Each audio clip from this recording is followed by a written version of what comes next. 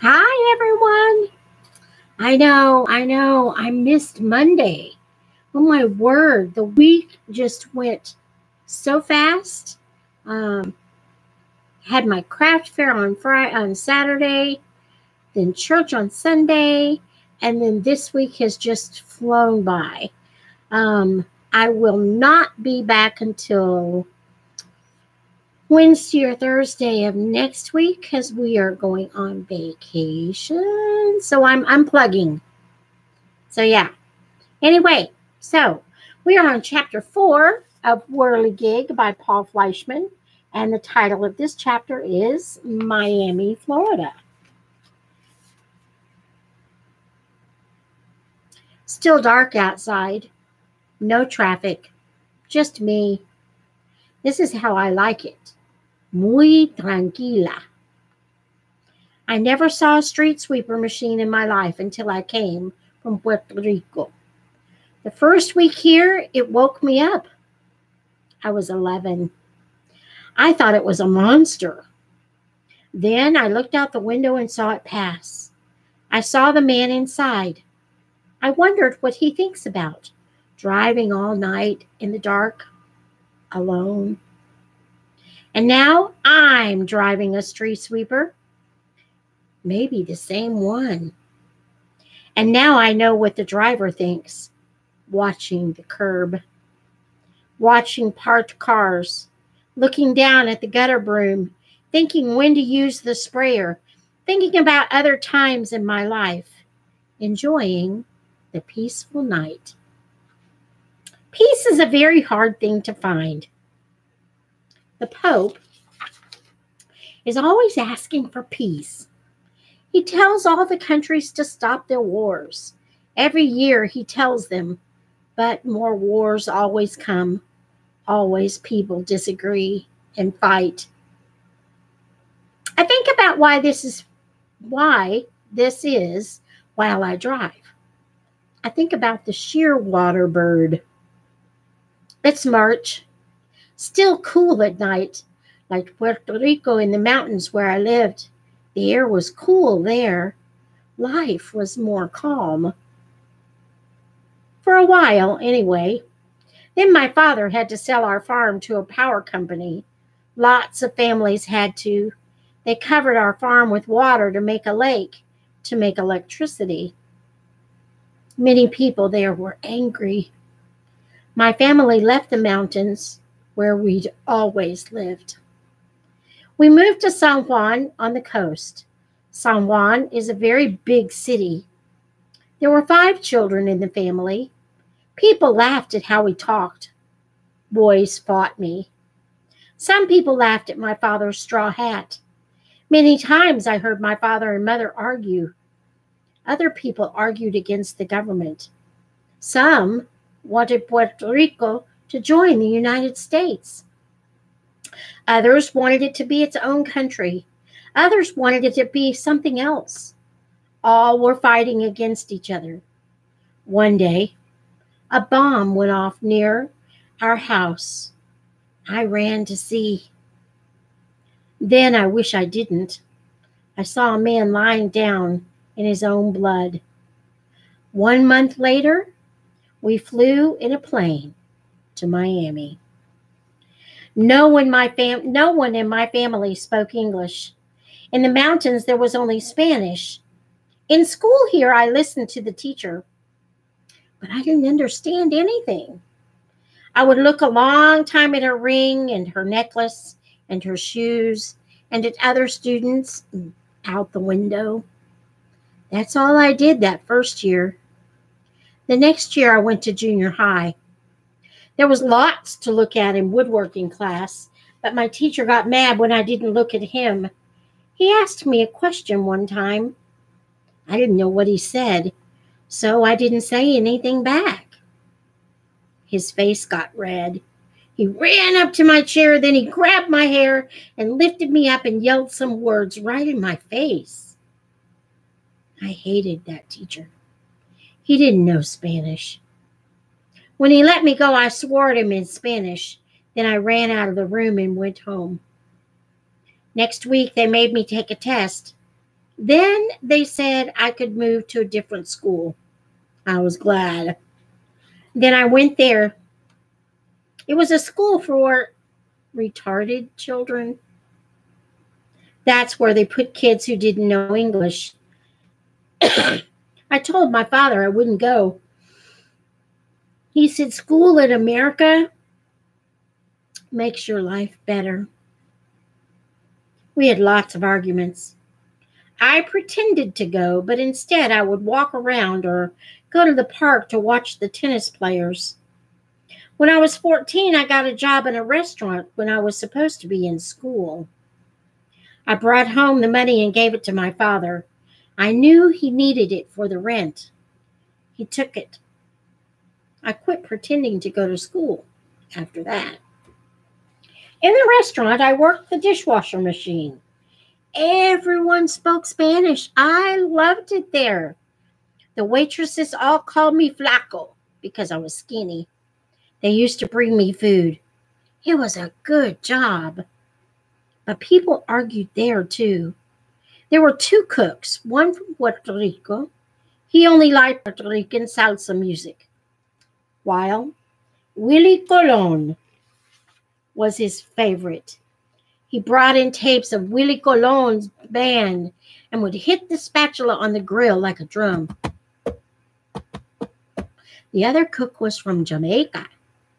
He only liked reggae. On weekends, there was a third cook from Cuba. They used to fight over the tape player. Not even the Pope could stop this war. 4 years I worked there. Then the restaurant closed. I got a job in a different restaurant. Many people spoke English there. I learned how to speak from them.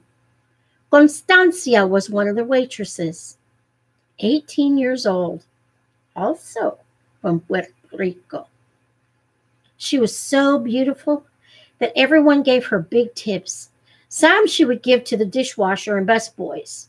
She always gave more to me than to the others. We became engaged.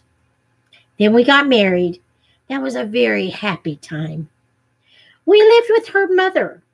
Constancia was not only beautiful, but very kind, very good. Every day I told myself that I was lucky. I went to class at night to learn English better, to get a better job. English is very strange. You chop a tree down, then you chop it up. Muy loco. I filled out a form and got a job with the city fixing holes in the street. Much more money than from the restaurant. We had a party to celebrate. At the party, Constancia announced that she was pregnant. Her mother, my father, everyone was very happy for us. Down that street to the right at the red light is the hospital where the baby was born. A very beautiful little girl. Everyone loved her very much. Constancia stopped work in the restaurant to stay home with the baby. She was a very good mother. When the baby was just 1 year old, it got a cold. This cold got worse. Then it went into the baby's lungs. It kept coughing and sweating, and then it died. After this, Constancia changed. She didn't go back to work in the restaurant. She missed the baby very much. Instead of hearing the baby's voice, she turned on the TV and let it talk all day long. When she watched, her eyes didn't move. Her face was like one of the statues in church. 1 year later, we had another baby, this time a boy. We named him Raul. This time, Constancia was different. Instead of laughing and smiling at the baby, she was worried all the time. She was afraid he would get sick like the first baby. Raul learned how to crawl and started putting everything in his mouth. Every day, Constancia would mop the floor and vacuum the rug. She bought a special spray to kill germs. She sprayed it on his toys and the TV and the furniture. In summer, Red dust falls on Miami. People say it's from the desert in Africa, that the wind blows it across the ocean. Constancia was afraid it would bring bad diseases. She went to a botanica and bought special candles and statues of saints and prayers to hang over Raul's crib. When Raul was 4, Constancia's grandmother and grandfather came from Puerto Rico to live in our house. All day the grandfather played dominoes in our kitchen with the man next door and argued about politics. He also liked to watch soccer on TV. His hearing was bad, so the TV had to be loud. The grandmother was always telling Constancia how to take care of Raul. Feed him more plantain, like in Puerto Rico. French fries are very bad for the stomach. We taught Raul English, but the grandparents didn't like this. We talked to him in English. They talked to him in Spanish. Constancia's mother tried to keep everything peaceful. Impossible. It was like a war in our house. One night on TV, I saw a picture of a bird flying over the ocean. The announcer said this bird lives almost all its life on the ocean. He said it was called a shearwater. I wished that I could be that bird, live alone, far away from land, no other birds around, very peaceful. I had a cousin in New Jersey. He moved in with us, 17 years old. Constancia's mother wanted him to leave. He was always playing rock and roll on the radio. He stayed out at night very late. I saved enough money for a car. The first time he drove it, he had an accident. We had a big argument about it. Then I lost my job. All day I was home with Raul. I tried to play with him. Constancia wouldn't let him play in the street or even on the sidewalk. He couldn't ride in the car unless he wore a special charm around his neck. I looked for a job but couldn't find anything. Our money got very low. Constancia started bringing in money by taking care of babies for women who worked. First, it was 2 babies, then 3, then 5. There was always a baby crying, and the grandparents yelling, and the TV loud, and rock and roll loud, everybody arguing. One morning, very early, before it was light, I got in the car and drove. Not driving to look for a job, just driving. I got out of Miami, drove through the Everglades. Very peaceful. I rolled down the windows. It felt great. I drove 2 hours across to the Gulf. I parked at a beach. I walked out, watched the waves. No one was there. A little breeze off the water. Very quiet. Very nice. After a while, I got hungry. I got back in the car and drove further. I came to a town. I walked out on the pier. Nailed to the wall of a restaurant was a little marching band made of wood. An arrow under it pointed to the front door and said, "March on in." I went in and ate breakfast. Then I walked to the end of the pier. It was still early and cool. I saw people getting on a fishing boat. Then I remembered the shearwater bird. I'd been thinking about it for months. They said you couldn't see it from land. You'd have to go on a boat. I asked the captain if he'd ever seen one. He said, "All the time." I told him I didn't want to fish. I only wanted to see a shearwater. He let me on for half price. We left. Everyone else was busy getting their poles ready. Not me. I stood up at the front looking for the bird. The captain would stop to let people fish, then start up again. I looked back. I couldn't see land. That felt good. I felt like a shearwater. The sky was clear. The water was very calm.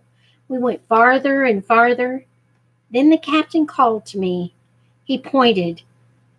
Following the boat was a flock of birds diving into the water, fighting over fish, stealing fish from each other. very noisy.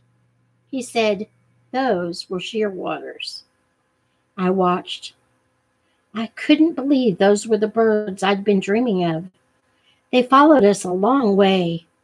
I felt sad all the way back to land. I got off the boat and walked down the pier. I came to that wooden marching band. I stopped and looked. There was a trumpet, trombone, clarinet, and drum.